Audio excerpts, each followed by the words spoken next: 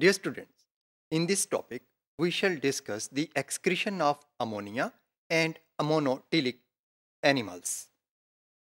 The animals which excrete ammonia as their major nitrogenous waste are called ammonotelic animals. They include most teleost fishes and aquatic invertebrates. These animals have a plenty of water available for the removal of ammonia, so they produce little or no urea. Dear students, now we shall discuss the mechanism of formation of ammonia. The deamination of amino acids in the cells removes amino group NH2 group. Then transaminase enzyme transfers the amino group to the amino acid glutamate. In the liver, glutamate is deaminated to form ammoniamines and alpha ketoglutarate. In ammonotelic animals and fishes, ये जो ammonia mines produce हुए हैं, they dissolve in water, they dissolve in the plasma water to form ammonia, and ammonia is excreted through gills or kidneys. In mammals and urea excreting animals, ammonium ions are converted into urea by urea cycle in the liver.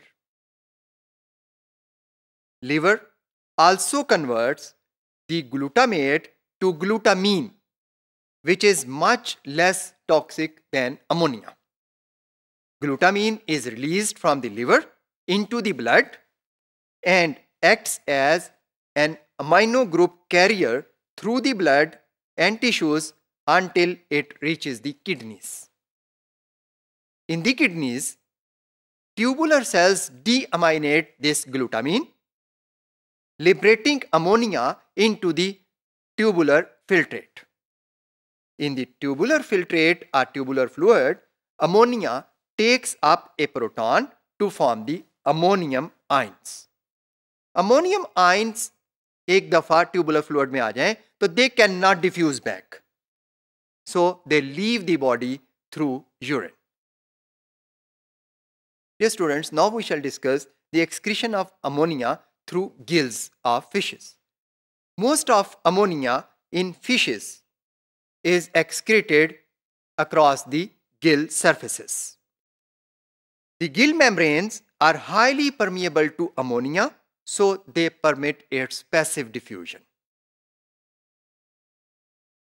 चूंकि गिल से carbon dioxide भी remove की जा रही होती है और इसके अलावा हाइड्रोजन आयंस भी रिमूव होते हैं, इसका नतीजा ये निकलता है कि गिल सरफेस के इर्द गिर्द का जो वाटर है दैट बिकम्स एसिडिफाइड. ये जो एसिडिफाइड वाटर होता है that traps ammonia, so it enhances ammonia excretion. Dear students, now we shall discuss about the toxicity of ammonia. A blood concentration of only 0.05 millimole per liter of ammonia is toxic to most animals.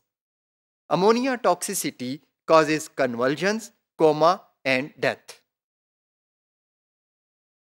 Ammonia is toxic because it elevates the pH, causing protein denaturation. It interferes with ion transport mechanisms. It also affects blood flow in the brain and also affects synaptic transmission.